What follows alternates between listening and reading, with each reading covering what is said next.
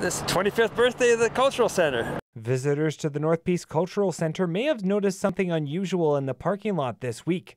Over the weekend, a load of sand appeared, and over the past few days, it has started to take shape as an elaborate sculpture.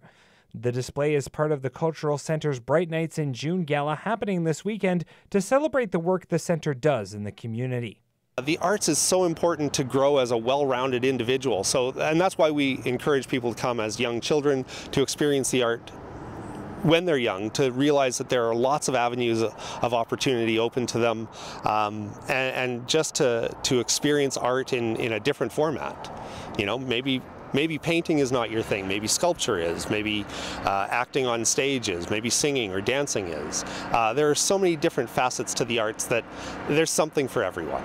Peter Vogelaar is one of 2 artists working on the project. He says he's trying to make the sculpture as representative of the center as possible. My colleague Dennis Klein and I are creating just all sorts of elements of the Cultural Center. We've got live music, we've got classical music, we've got theater, the library, art, the gallery. It's all in there. There'll be lots of things for people to find. While Vogelaar and Klein will be working on the sculpture all week, they'll be hosting a special public demo tomorrow between 10 and 2, where they'll be joined by local chainsaw artist Ryan Cook. We pack up like a 5-gallon pail of sand, and we have a few different tools they can try and see how the material feels. But I regret the fact that I didn't start sculpting sand until I was 50. And you know, it's actually because I got into sand sculpting that I can make a living as an artist. And I wish I'd learned about it a long, long time ago. Really beat sign painting, I tell you.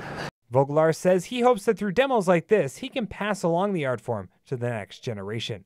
When you go to a sand sculpture contest, you'd be surprised, like the average age is about 50. Really? Yeah, so we need to get more young people involved. And so if there's an artist listening to me right now that wonders how the heck they're going to make a living, learn about sand. Hugh Smith, CJDC-TV News, Fort St. John.